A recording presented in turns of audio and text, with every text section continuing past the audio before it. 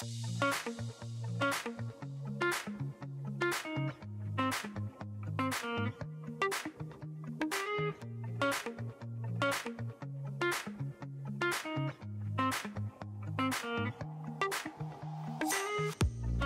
right, here goes nothing. This is a Ford F150. As you can tell, it has been used on a farm. It's covered in mud. It's trashed on the inside. It's got bullets. It's got car seats. I mean, what else could go wrong? Let's just go ahead and start tearing this thing apart to find out what other stuff we find on the inside, get all of it cleaned up, and then at the end, you guys will see how nice this truck looks once it's had a full complete detail and a full clean. So if you haven't subscribed already and you're new, hit that subscribe button down below, and let's go ahead and knock this sucker out.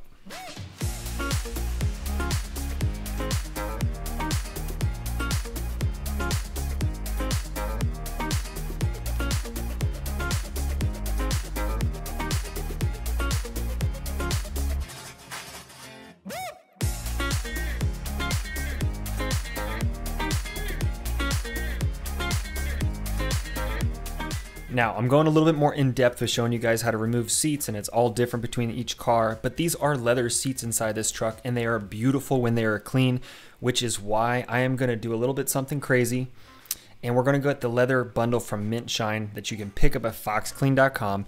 I'm going to do a huge sale. Typically, they're $31.99 for a bundle of conditioner and cleaner. Let's go ahead and drop that down to $23.99, and the link in the description box will tell you to use the code USA, because why not? United States of America, baby. Use that code at checkout and you will get that price. It's a 25% discount off the bundle, which is already discounted if you bought them individually. So go ahead and pick it up. If you have leather seats, or if you want to use it on your furniture in your house that's leather, it doesn't matter, or purses for that matter. The stuff kicks ass. It works amazing. Smells awesome. I know you guys will love it. Check out the reviews on foxclean.com and you'll be sold immediately. Check it out after this video.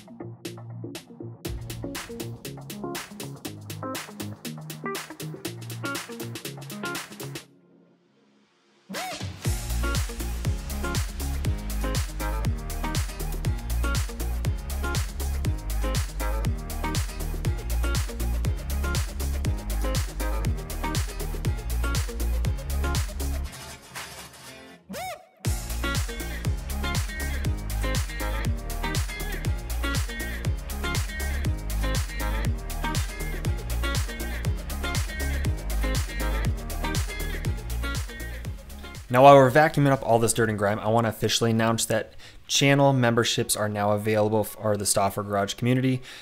You guys have been asking for this for a really long time, and plus I've been wanting to do it, so I finally got it all set up, and you guys will not be disappointed. I've pretty much tried to pack in as much at each price level that blows any other channel membership that I've seen out of the water. You have so much more stuff available to you to make it pretty much, you can't pass it up. The deal is priceless. And if you're looking to grow your YouTube channel or grow your business, there's a package for you. Or if you just want to be part of the chat room for private members, contact and talk with me specifically in a group setting or one-on-one. All of those opportunities are there. Make sure you guys check out the channel memberships, join, become part of the Stauffer Garage Crew. You'll get private content, ask questions, anything like that. I'll be able to connect with you and create specific content on specific topics that you're asking. So check out that after this video, join, become a member, get those special little icons that make you, amazing and part of this community. and that way everyone else will know that you're a loyal Stauffer Garage member. So check it out after this video.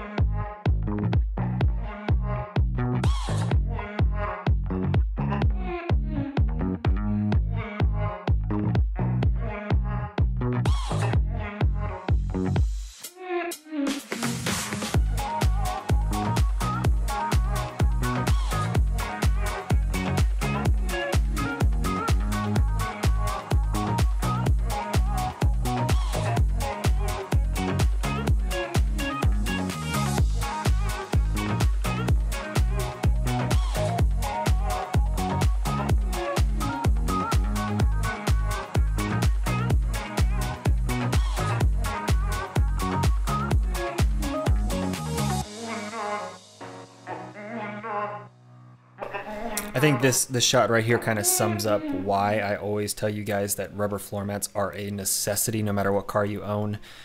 You can see how much of a difference in color there is where the rubber floor mat covered the carpet and where the carpet was exposed to the dirt and elements. The color change is crazy, but vacuuming usually takes care of a lot of that problem, and then extraction is the final process to restore that carpet to new. And I will say that Ford carpet, you guys win. Like, I don't know if there's any Ford engineers that watch this video, and if you guys even consider this when you design your trucks, but the carpet is insane. It's so much easier to clean. It's easy to vacuum, get all the dog hair out, all the hay, anything that gets bedded in it. Ford carpet kicks butt, dude.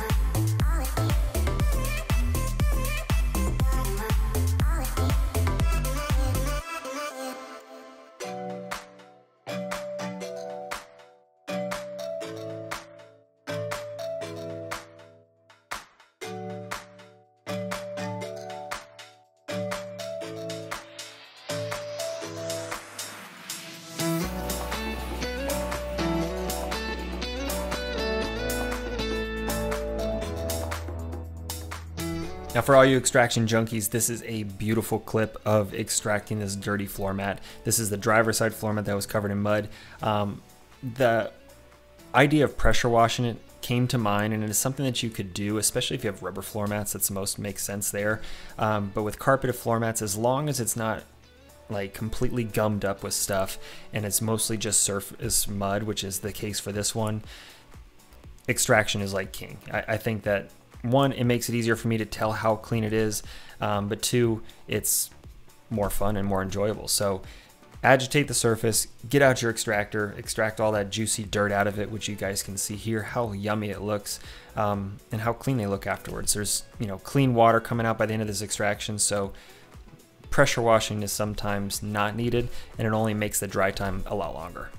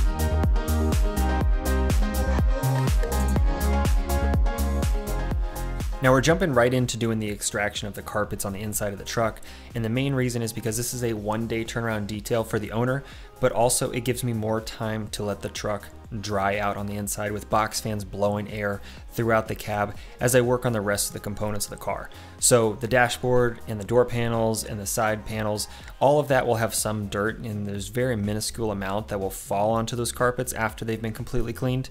But the only thing you have to do at that point is, once you've reassembled the vehicle, do a little bit of a touch-up vacuum to make sure you get any of those crumbs out of the way. But the benefit is, obviously, you get to have the truck have more dry time after you've had all those carpets cleaned, which is crucial to make sure there's no smell afterwards, mold, and everything looks great when you return it back to the owner.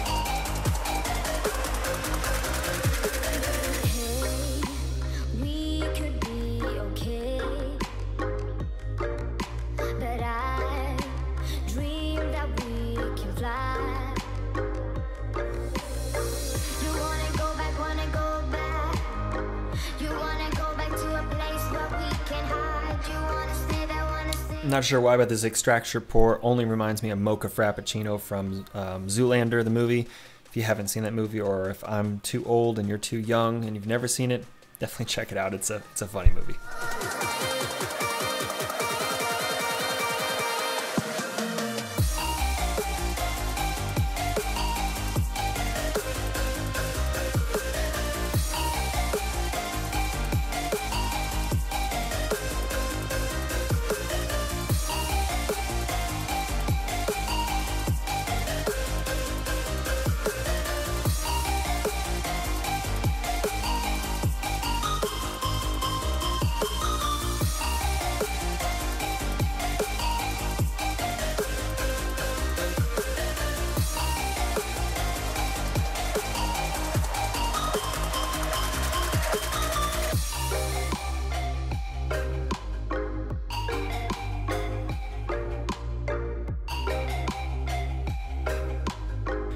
Now, a lot of you guys always ask, what do I listen to when I do my details? A lot of times it's podcast. Today, I was definitely taking advantage of the whole idea of this truck being a hunter's theme and kind of a farmer's truck. So I was listening to a lot of country. Big fan of Luke Combs, and just jamming out while you detail or listening to anything in general just helps with the whole process, keeping you motivated, keeping you going, and just kind of trucking through, getting the thing done completely.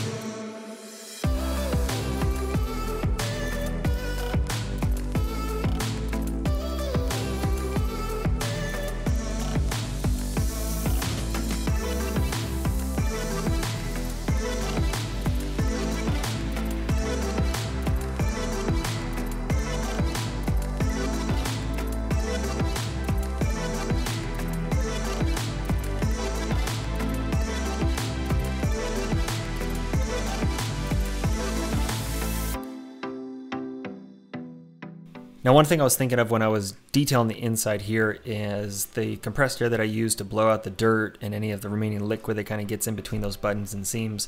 If you don't have an air compressor, a good option is to go to like an office supply store or order off of Amazon canned compressed air that you would use for like your keyboard on your computer. That's a great option just to kind of have something on hand if you do not own an air compressor.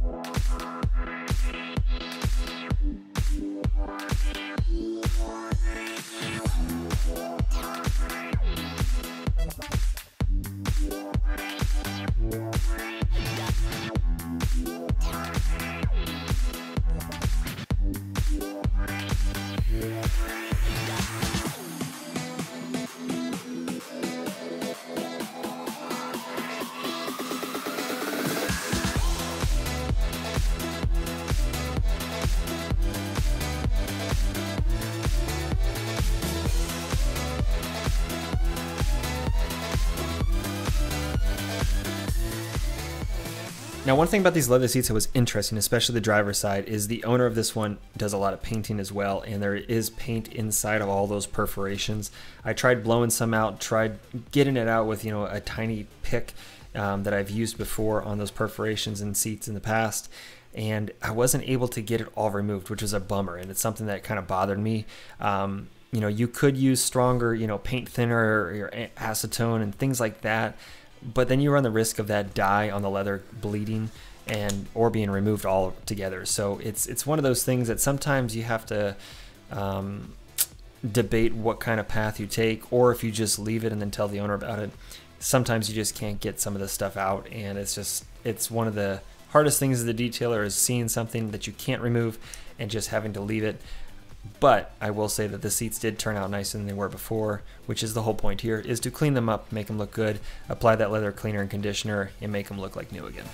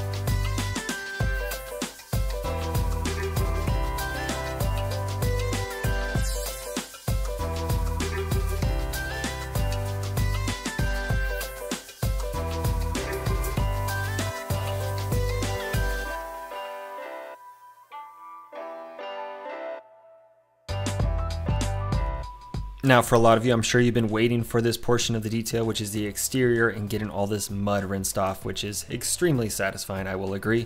And it's been a while since I've had a truck that came in that was this muddy.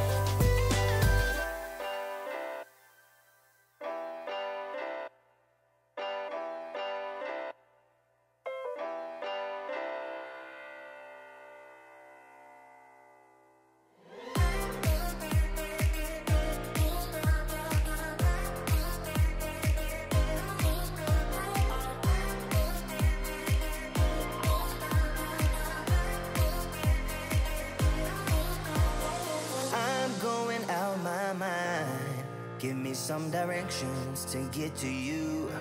To get to you, ain't gonna waste my time. I know that we got connection, I think about you. You're on my mind, on my mind, on my mind. Yeah, I'm going out of my mind, out of my mind, out of my mind, yeah. For you, my love, you drive me crazy, tell me what to do, what to do. I'm on my knees, yeah, I am begging you, begging you. I'll break the rules if it will get me to, yeah.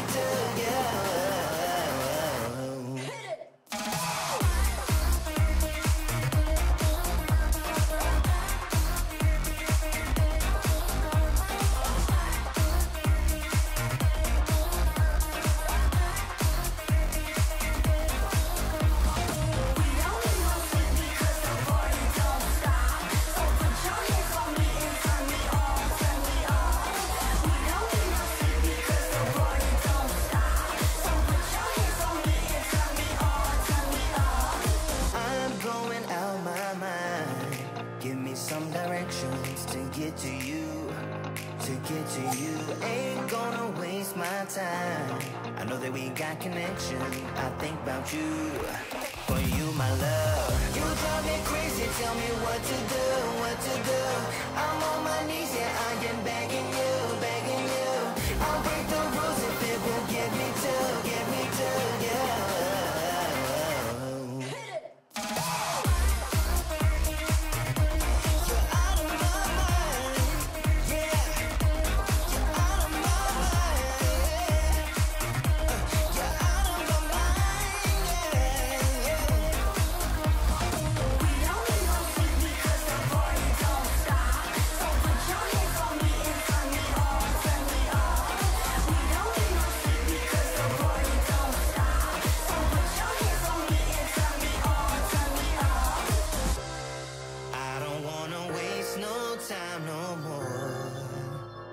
I can't get you out of my mind.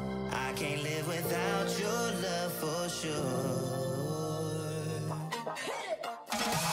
You drive me crazy, tell me what to do, what to do. I'm on my knees, yeah, I am begging you, begging you. I'll break the rules if it will get me to, yeah. I'm going out. Now, per request, we are going to be using blue foam on this vehicle in particular. I missed the first shot for some reason. My record didn't work, or I did not press it, and I thought I did. But I did get this other side of the vehicle, applying that snow foam to allow it to seep into any remaining dirt on the surface and allowing that foam to be rinsed off after. So that way we don't have any dirt that kind of gets, scratching the paint on there when we go to the washment phase next.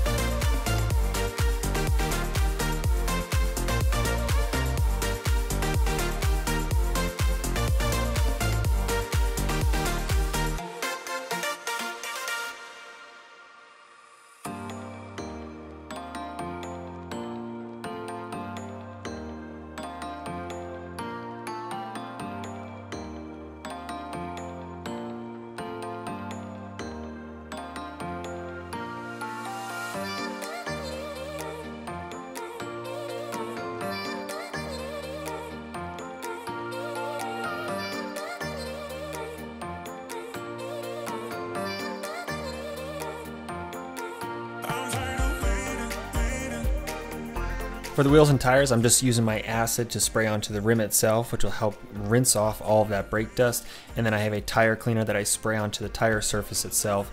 Scrub it in really well with a hard bristle brush on the tire face to remove any of that dirt and grime. And then I have a softer bristle brush just to brush the spokes. Make sure that acid has been completely covering every single portion of it. And then when these things get rinsed off in the after shots, you guys will see how well they turned out.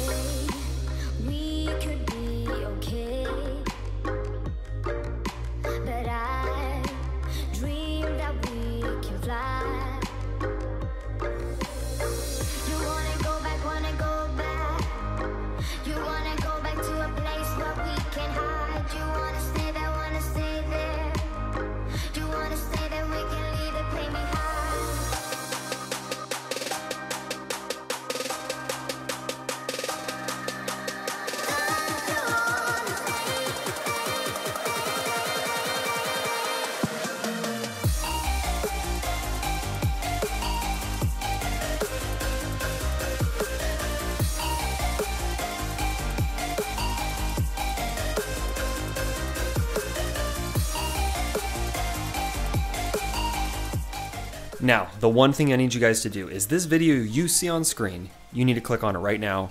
Head on over, watch this next video. I promise you, you're gonna learn a ton more about detailing or just enjoy the content. So click on it now and I'll meet you guys over there in 5 seconds.